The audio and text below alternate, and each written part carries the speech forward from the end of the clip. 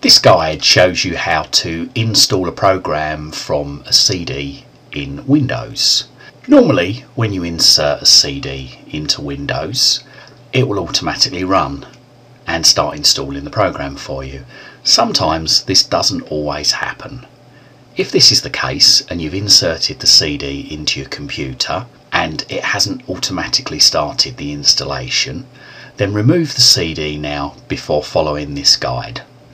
The next thing you need to do is hold down the Windows key. The Windows key is usually between the CTRL key and the ALT key on the bottom row of the keyboard. Hold this key down and then tap the E key on the keyboard.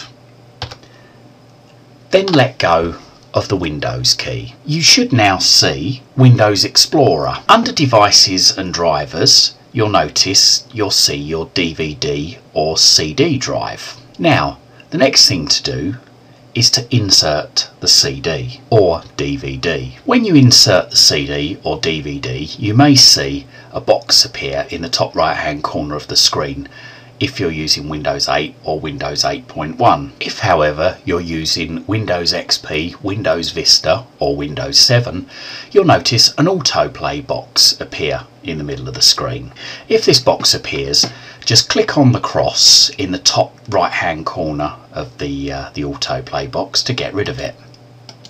With Windows 8, the box that appears in the top right hand corner of the screen will automatically disappear after a few seconds.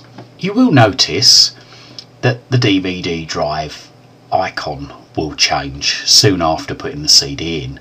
This may take 20 to 30 seconds for it to change, so please be patient. When it has changed, it will often come up, not always, but often it will come up with the name of the program that you're trying to install. I'm trying to install Microsoft Works, so as you can see it's come up here, DVD drive D MS Works. The next thing we need to do is to move our mouse over the DVD drive and click the right mouse button. That's the right mouse button. This will bring up a menu. Now, next thing we need to do is left click, that's the left mouse button, open. And you'll see now a list of files that's on the DVD. Now what we're looking for is a file called either install or setup. Now it'll probably have one or the other of these files on there. When we've found it, in this case we've got a file called setup. Move your mouse over the file named setup or install, if there's an install in your case, and double left click quickly the word setup. If you're using Windows Vista, Windows 7 or Windows 8 or Windows 8.1, you'll see this user account control box appear in some cases. If it does, check to make sure that the program name matches the program that you're installing and the verified publisher is from the manufacturer of that program. In my case, I'm installing Microsoft Works 9, so the program name is Works, which is correct, and the verified publisher is Microsoft Corporation, so it looks okay. It also tells me that the file origin is from the CD or the DVD drive, so I'm happy with that, so I just left click once on yes.